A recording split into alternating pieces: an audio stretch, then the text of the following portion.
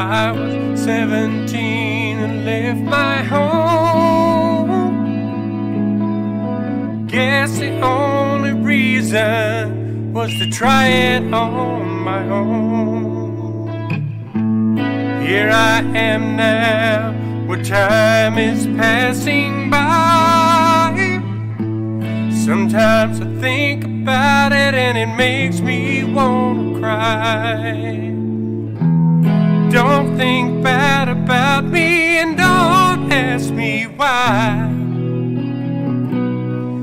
'Cause I was born to be a rambler, and that's the way I'll die.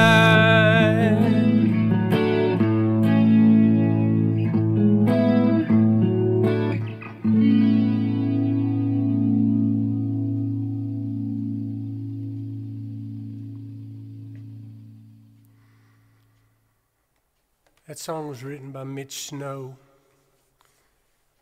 a friend of mine out of North Carolina that I had the privilege of playing with for a couple of years.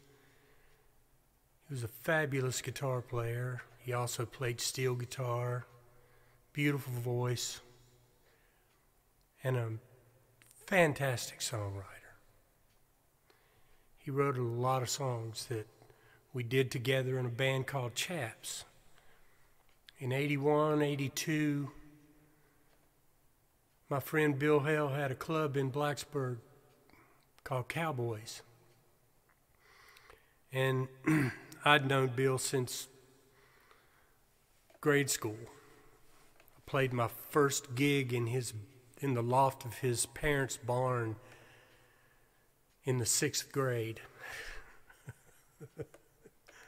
We used one of those I don't know if you've ever seen those conveyor belt type things that go up to the loft of the barn from outside, that they put the hay bales on, that dumps the hay into the loft.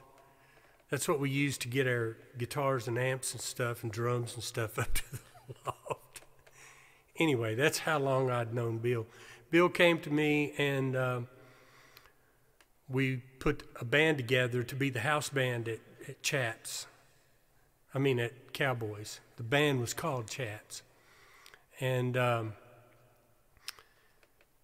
we hired a couple of guys out of North Carolina, Mitch Snow being one of them.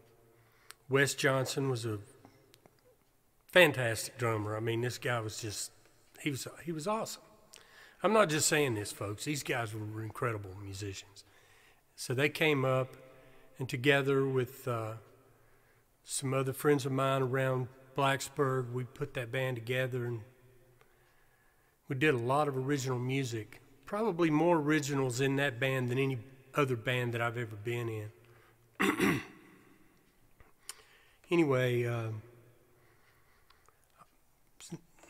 could sit here all night long and just go on and on about the band and the club and all the stuff that we did, but mainly I was just thinking about Mitch tonight. He passed away a couple of months ago.